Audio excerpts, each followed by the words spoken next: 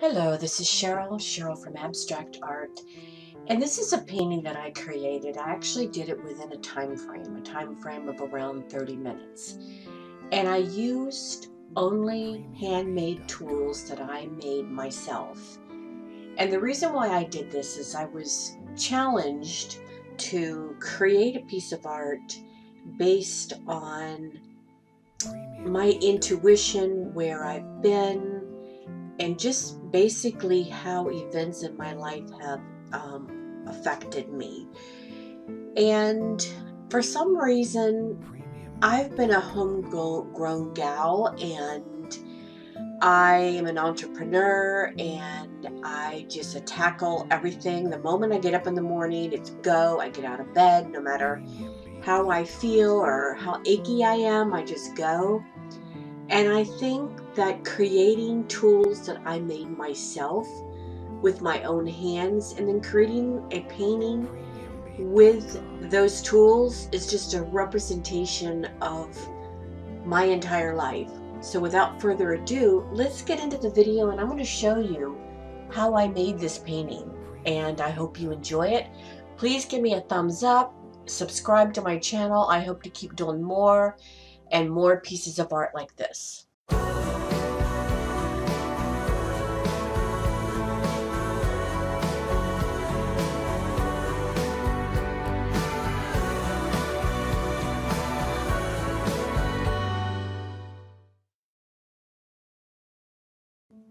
First of all, I have sped some of this video up to be able to put this on a challenge site that I did, which doesn't affect what you see when I'm painting. So I'm just kind of like laying out tools that I've made, and I'll put all the descriptions below, and because I'm not going to describe everything while we're going through here, so I'll put some of the descriptions below. I start the page by just putting wet water on the watercolor paper. And this is an 18 by 24 inch Strathmore paper, and I'll put the weight below.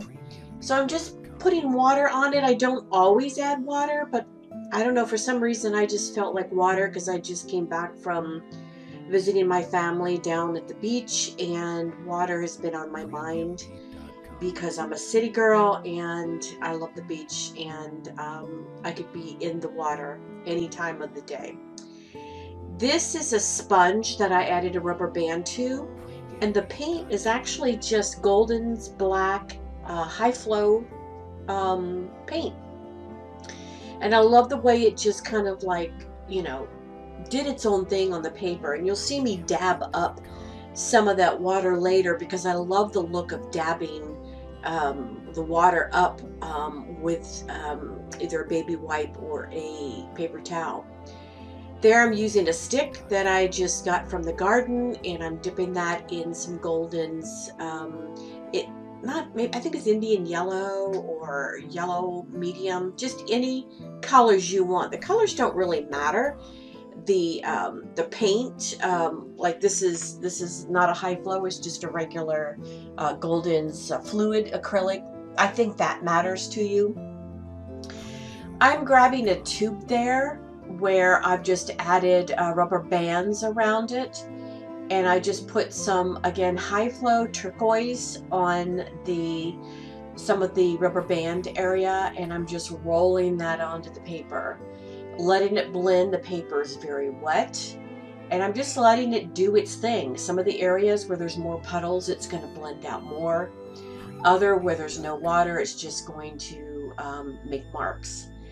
That is a stamp that I made, and I'll put the materials below, and I'll link a link to where some of these tools are, and even a video where I made stamps.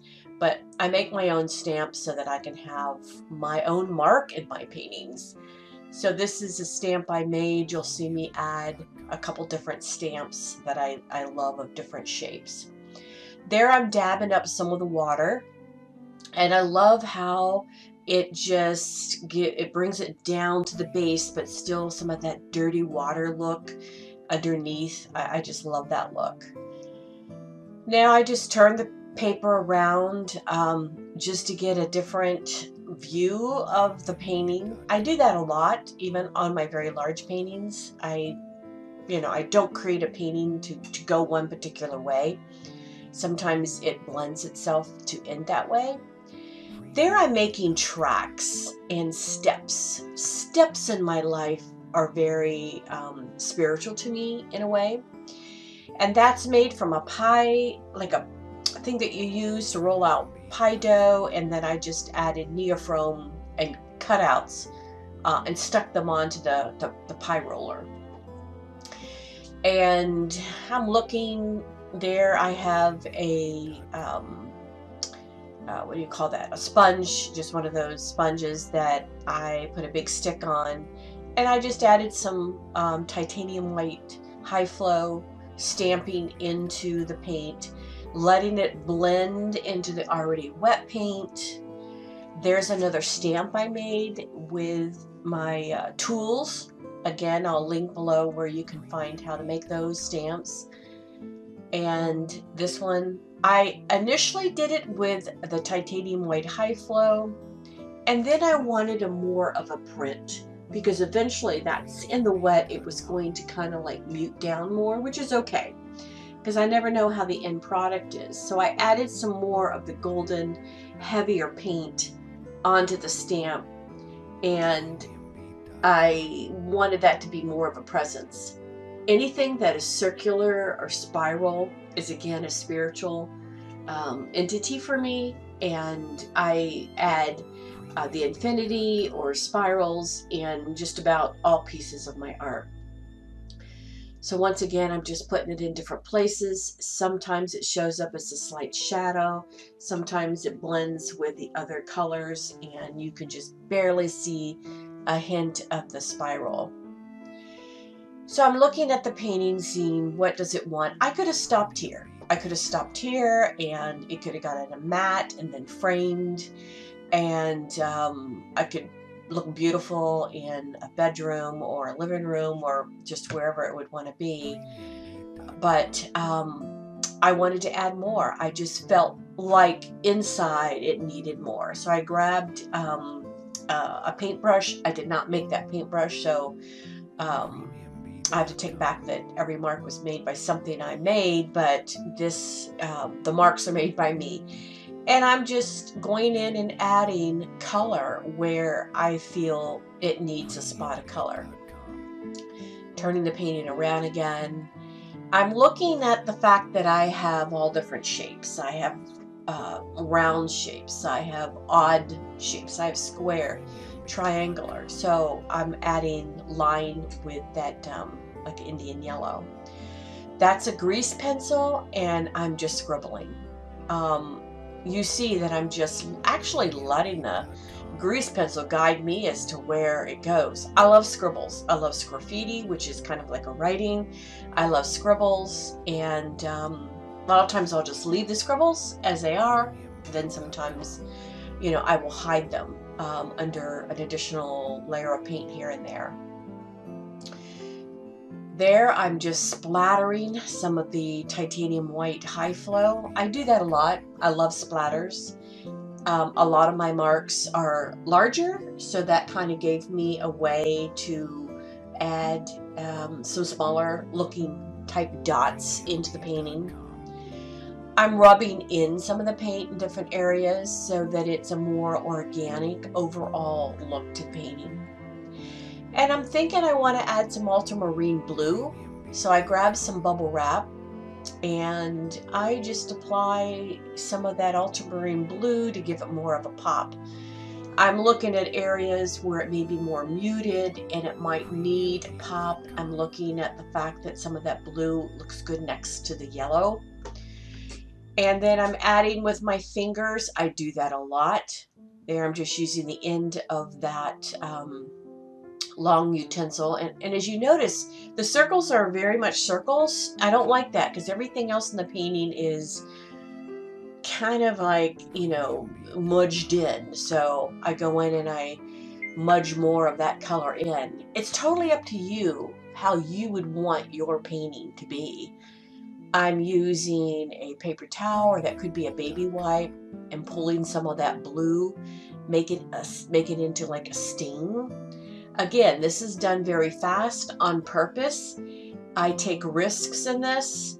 I'm not being overly cautious. I'm just enjoying what's inside me.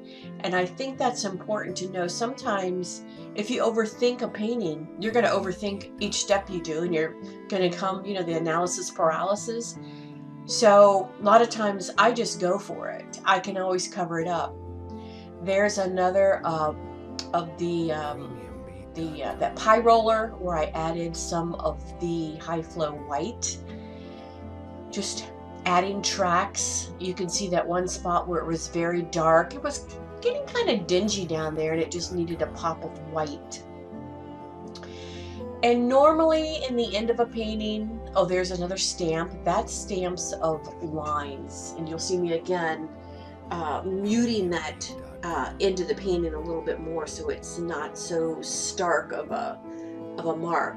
But I always end my paintings with white splashes, either with a palette knife, my fingers, a paintbrush. I always add circles.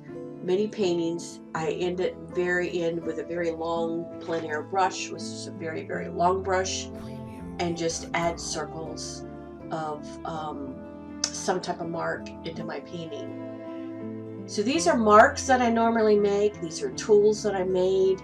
It's just a homegrown painting.